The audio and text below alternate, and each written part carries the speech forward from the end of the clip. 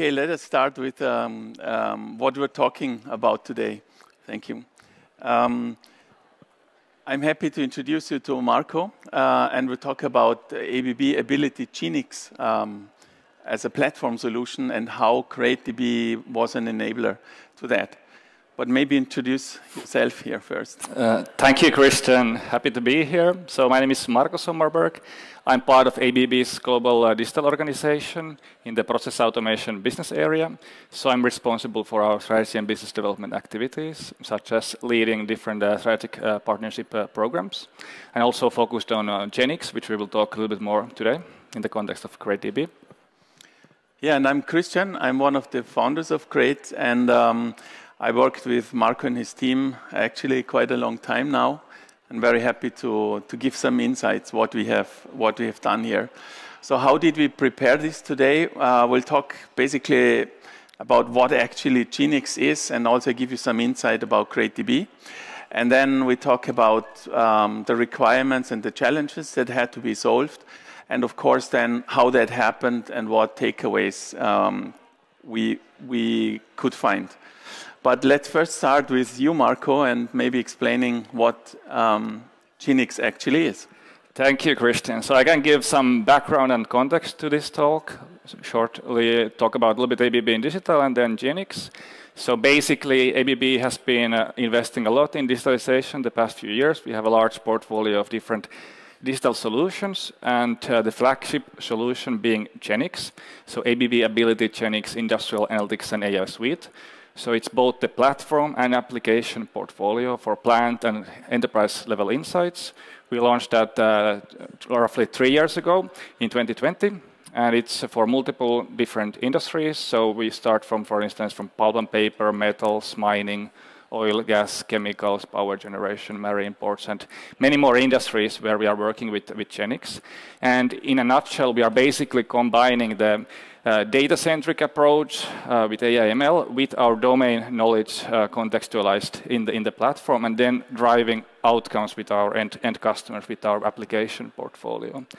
So starting with the data, basically, typically we've had it at ABB, we focus on the OT data, so data from sensors, devices, DCS automation system, MES systems. And now with Genix, we are expanding to other type of data sources. So for instance, engineering and design data, ET data, but also IT data. So from ERP, CRM systems, for instance. So we are integrating that data with our pre-made adapters.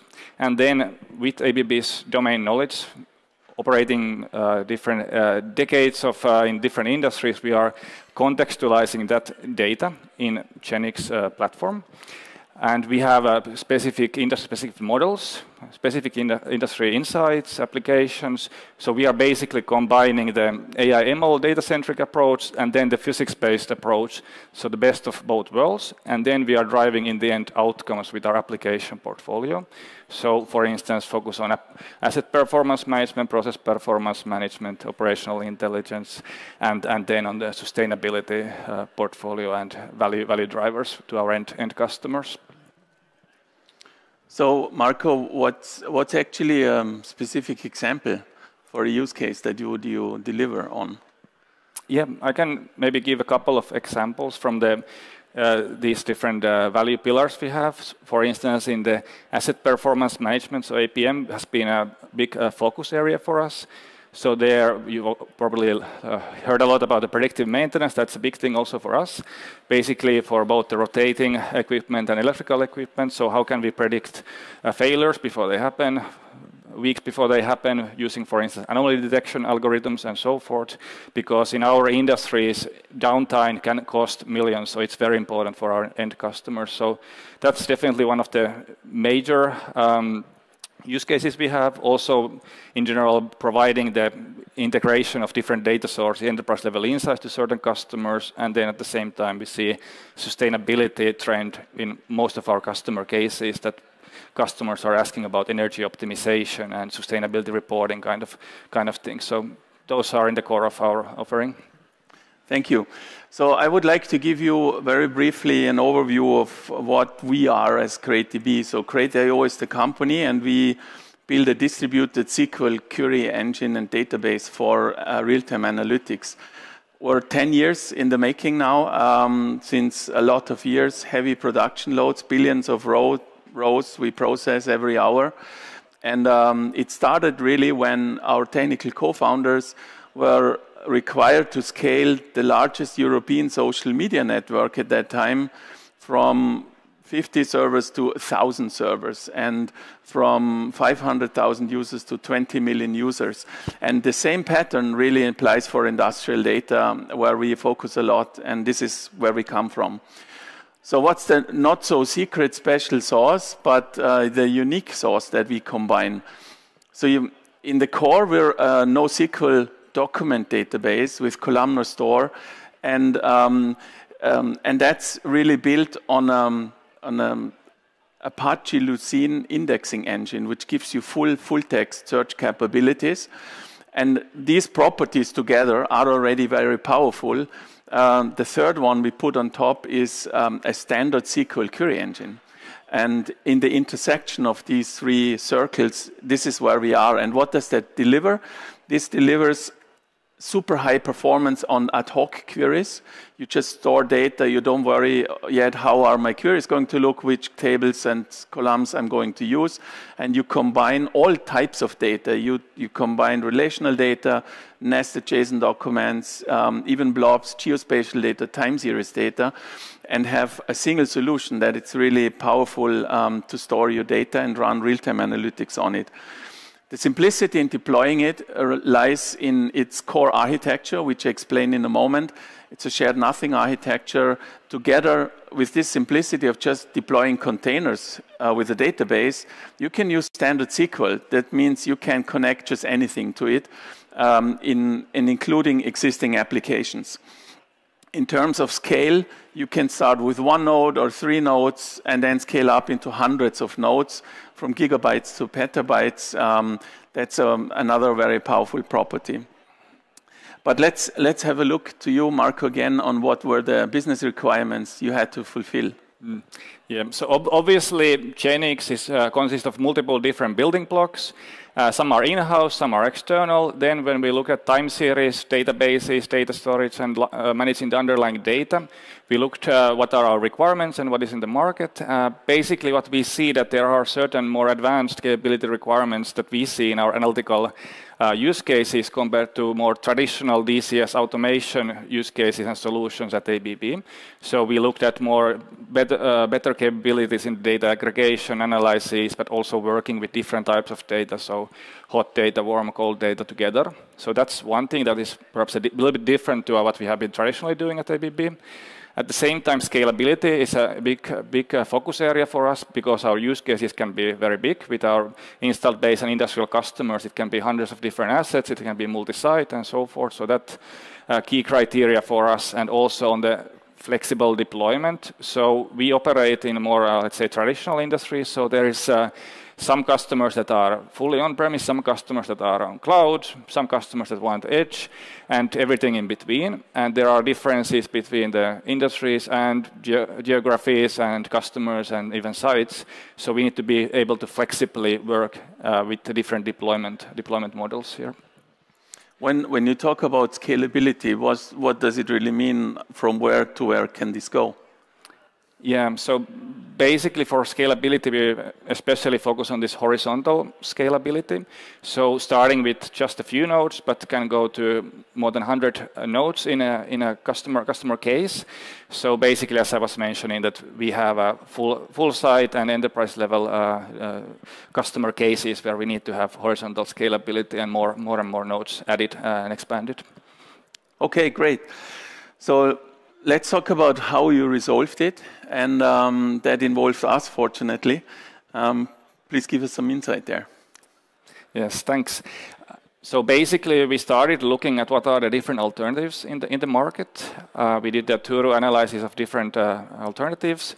We found that CrateDB was the best fit for our requirements and use cases. So we started first a pilot program with CrateDB. We did a roughly six-month pilot. So started working very collaboratively with their team, and we tried to find for our hypotheses and work streams to be able to confirm those, and we were successful in that. So in the end, then we started expanding. So we started from the Genix platform requirements and use cases, and now we are in the process of expanding to more industrial use cases with our end customers, for instance. So that means then customer pilots or production deployments. You see here a couple of examples of different industries we are right now working. So marine being one, data centers being also example, and then energy industries such as power generation, where we work with measurement device data with Crate. So that's where we are now working together and expanding the use cases. And I mean, you talk about marine. How can I imagine database and marine? How does that work together? Yeah, marine is actually quite a specific example, a good example where there is our customers might have 100 of different vessels navigating in the seas with limited connectivity. So there we actually need to work quite much both at the edge and the cloud. So just a few nodes at the edge, at the vessel side, but then being able to aggregate all that data in the cloud when the connectivity is then good. So that's also where we have seen many strengths from the CrateDB offering, working with different both edge and cloud and how they work together efficiently. Okay, thank you. So let me spend 2 slides just talking about like the inner workings that enable such use cases. So I mentioned already distributed. So the whole point is that CrateDB is in its core, everything is distributed. What do I mean by that? So you have a lot of databases that in the NoSQL space that, for example, do the first search in a cluster in a distributed fashion, leveraging the power of all the nodes. And then the result, like the calculation of the aggregation, is actually happening on the node that asked the question. In the case of Crate, also this is fully distributed. So that means you can do complex joins, you can really do complex aggregations with all kinds of SQL functions involving full text search in a super powerful way. And as I pointed out already, we started on day 1 with using standard SQL. So it's not a SQL-like language, it's really standard ANSI 99 SQL with the Postgres via protocol interface. And what does that mean? If you can see on the screen from the left to the right, you just can connect anything. You use your preferred ingest engine, I don't know, Kafka, IoT Hub, or whatever. And then on the other side, you connect any tool that you want. Examples range from visualization tools out of the box, AI tools, ML tools, TensorFlow, Zeppelin, Jupyter, R, whatever is required in modern use cases now. And you can just rely on a Postgres driver, which nearly any application has now. So how do we enable that? In the core, what you see in the top right is essentially a graphic that shows what every node includes. So every node has the same properties. That's called a shared nothing architecture, because the nodes do not share anything with each other, meaning they do not depend on each other. This makes it super scalable and also highly reliable. When nodes go down, come back again, you don't have a backup config data client node or whatever. Everything is one node. And as you grow, you just add nodes or you reduce nodes. That's also possible. And in each node, you have basically the SQL handler that takes the SQL command and makes an execution from it. Then you have the planner that performs the query in the cluster in its best way. Then you have the cluster state management, so taking care about rotating the master in the millisecond and taking care that when nodes die, disks die, memory dies, this doesn't affect the availability of your data and also the performance. And of course, then you have the storage. So the storage gives you like the full spectrum of hot, warm, and cold. And you can, like in a way, like next level data lake, next level data warehouse, I would like to describe it, where you just have all the data hot and accessible, and the slower data you just put on very slow disks, but you still have it in access, and you reduce the complexity of shifting data in and out.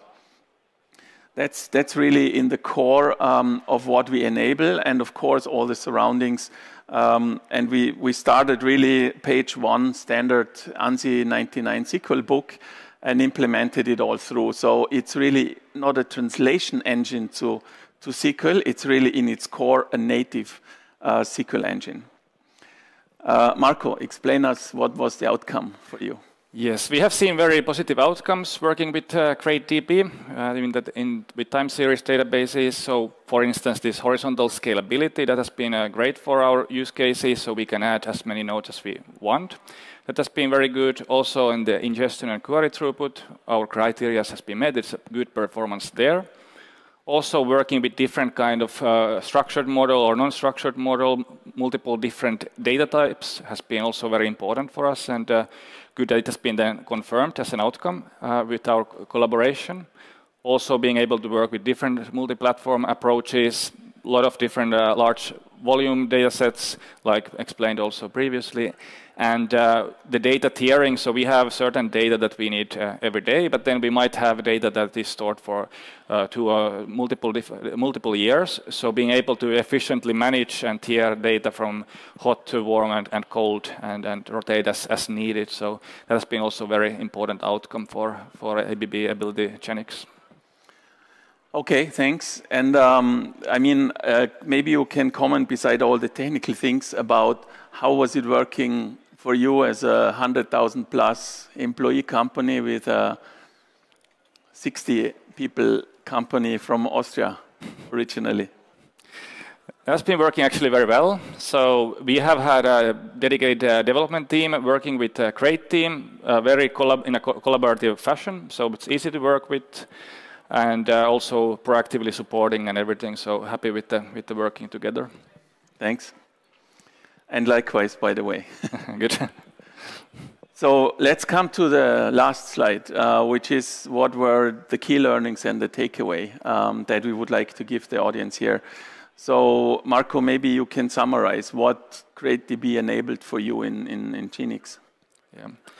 Yeah, so CrateDB is an important enabler for us to work with advanced data analysis and data management capabilities. So we have in those use cases around AI, ML, and application-centric use cases a critical enabler. So the important points are around the scalability in the data ingestion and also in the flexible data models and deployment models, and with AI-generated use cases. And in summary, for the audience, what does Genix really do in one line for your customers? So in a nutshell, we are integrating data from multiple data sources, contextualizing that to specific industry, and then we are combining the data-centric and physics-centric models to drive outcomes in our customers, analytical and AI-centric insights to our customers, and business value in different industries. Thanks. I hope you enjoyed this insight. I'm very thankful, Marko, that you came here and shared all this. For us, this is really a fantastic use case. It's industrial data at massive scale. It's ships roaming around. It's maybe an edge device on a motor. And just have this full spectrum of edge and cloud and any hybrid thing in the middle. And we're very proud. It was a big day for us, obviously, when we won this tender. And it's a defining thing for a company in our size. So I hope you got some insights into how we do real-time analytics. And I would like to invite you, if you're interested, we're over there at the booth, C53. Please stop by if we can answer some questions for you. We will be going there right after the meeting now, right after the talk now. So thank you for taking the time to come here.